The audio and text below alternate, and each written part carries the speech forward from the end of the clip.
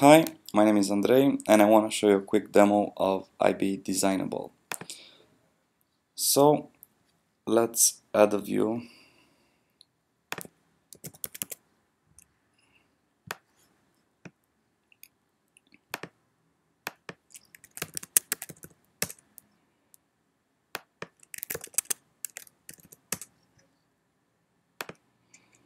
Make it red and change its class to designable view. This is a custom view I made inside the framework because IBDesignable only works in frameworks. So you can see it's really short. Code is not that big or complicated. And here's what you can do with that. Oh, didn't change the class yet. Designable view.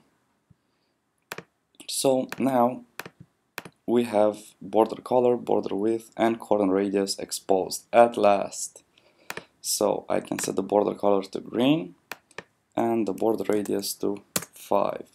And as you can see, Interface Builder updated the interface live. This even works for corner radius. And here's the cool thing I found out.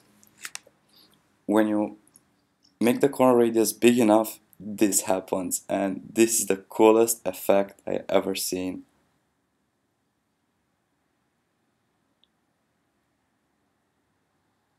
Well, that's about it. Hope you enjoy this. Bye.